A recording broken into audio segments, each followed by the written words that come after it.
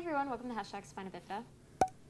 A lot Hashtag of you have been spina asking me bifida. questions about would I cure my spina bifida if there was a cure for one. And I think I have answered this somewhat in the past. I'm not sure if my feelings have changed since then. But right now, it's a mix of a yes and a no.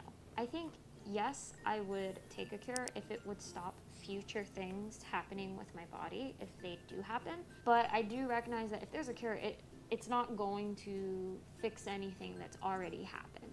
So it's hard to say a definitive yes, because a cure doesn't mean it's not going to fix the damages that my body already has. But also I'm inclined to say no, because at the same time, this is my life. It's all I've ever had. I don't know what it's like not to have spina bifida, and it's honestly scarier to not have it, because while my spina bifida can be unfair to myself, it's also something I've grown to love, and I've worked really hard to love it at the same time. I think, though, I would be okay with a type of cure or preventive thing that I could take so that my kids don't have it, or so that other people can take so their kids don't develop it. I think when people think of cures, they think because something's wrong, and with spina bifida, Her makeup there's is nothing really really pretty. wrong with it. It's just that's how our bodies are. What's wrong is the accessibility. There's none. She's So pretty. you wouldn't really need a cure I like if the we makeup already were too, is basically what I'm saying. accessible. And, I mean, we need better treatments, that's for sure. But I don't know. For myself personally, I don't know if I would take a cure. But if you have spina bifida, what do you think? Would you take a cure if there was one? If you have any other disability or chronic illness, would you do the same? How do you feel? And let me know, because it's a very interesting question. And that's all I have for today on Hashtag Spina Bifida. Thank you for watching. Don't forget to subscribe and like this video. And if you like my work and want to help support me, the links to my Patreon and PayPal are down below. And until next time, bye. Would I cure my spina bifida? Probably not. And she basically took every word that I was thinking. Like she took the words right out of my mouth. I wouldn't change my spina bifida because I don't know what life is without it. You know what I'm saying? It's certain things with spina bifida that happen, and certain things that don't happen with spina bifida. And when you don't have it, when you quote unquote normal person or a healthy person with no disability, those things are triggered towards your body differently.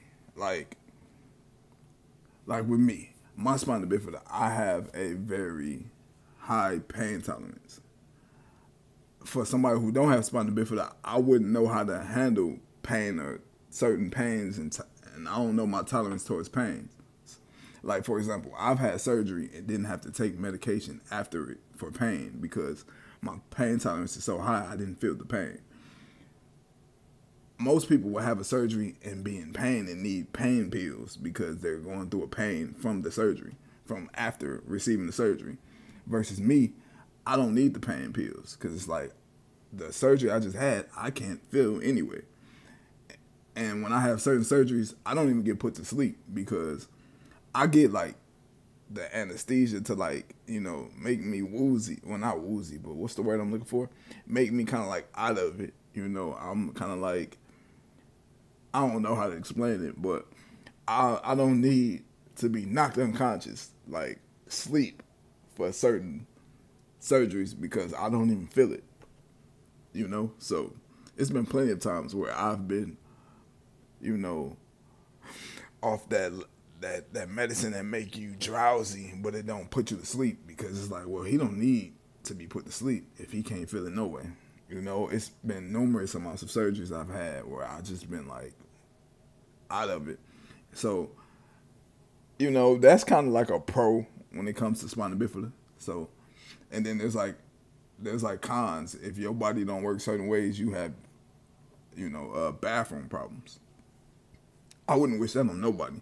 I wouldn't even wish spina bifida on nobody. If I could change it, I don't know if necessarily I would change it for myself, but I would change it for people who don't want it. Like if I could grant the wish of all the people who have spina bifida, who want to get rid of it, I would fix it for them. But for me per se, I'm on the fence too. I'm like her.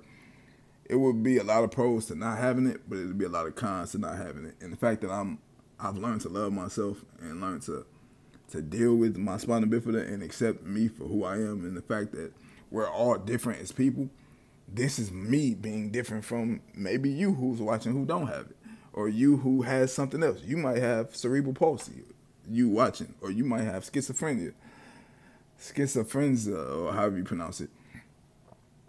I don't have cerebral palsy or schizophrenia, so it's like that's what makes you you, and my spina bifida is what makes me me. You know, so I'm on the fence. I would change certain things about it, but would I all the way cure myself 100%?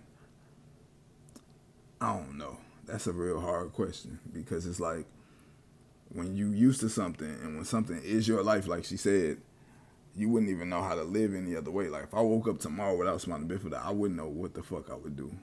Like, cause I'm used to this being my life, you know?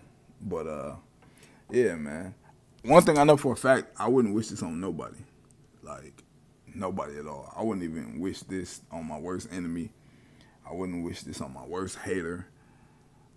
I would want to provide something, like she said, that would prevent kids from having it, because I wouldn't want no kids to have this. You know, growing up, getting talked about, going through countless amounts of surgeries. I've been through over 24 surgeries in my life pertaining to my spina bifida. And yeah, I wouldn't want no kid to go through that. And I've been through surgeries my whole life, not just as a kid. I've had kid surgeries, childhood surgeries, teenage surgeries, adult surgeries. So, you know, I've had a toe removed, a heel bone removed. So it's a lot of things that I wouldn't want nobody else to go through. So I wouldn't want this for nobody else. But this is me, and this is who I am. And it took me a long time to truly love and accept who I am as a person. It probably didn't start hitting me to like truly love and accept that for myself till about 2014, maybe 2015, late 2014, maybe early 2015. But prior to that, I was like in denial. I wanted to so far remove myself from that to the point where I would deny it. I would be like, ain't nothing wrong with me. You know what I'm saying? I'm just like everybody else, blah, blah, blah, blah, blah. But we as people aren't like everybody else. We're all different. The only thing we all have in common is we're human. You know, everybody's different. I might have something wrong with me that you don't. You might have something wrong with you that I don't. You might have green eyes. I have dark brown eyes. I'm bald. You might have braids. You know, so we just all different. And this is important to embrace ourselves and accept ourselves for who we are. And the more I talk, the more I probably wouldn't change my spina bifida. I'm leaning more towards no, because I wouldn't be right here in this situation with y'all talking and gaining these subscribers and meeting all these amazing people who can relate to me, like Diamond, if you're watching. Hi. But yeah, man, that's it. I'm out. I love y'all. Y'all be blessed. And thank God for y'all lives, man. Because I love my life, regardless of all my ups and downs.